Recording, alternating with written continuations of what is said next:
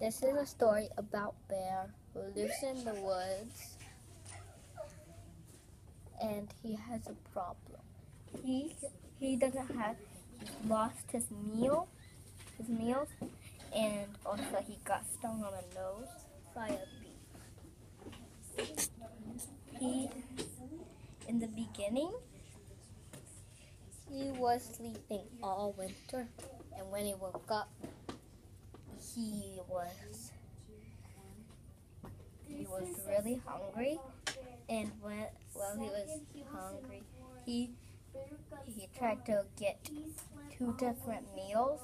Those meals got away because in the middle he got stung on the nose, and he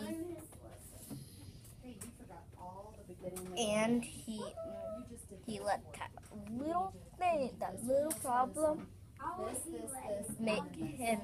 got him angry. At the end,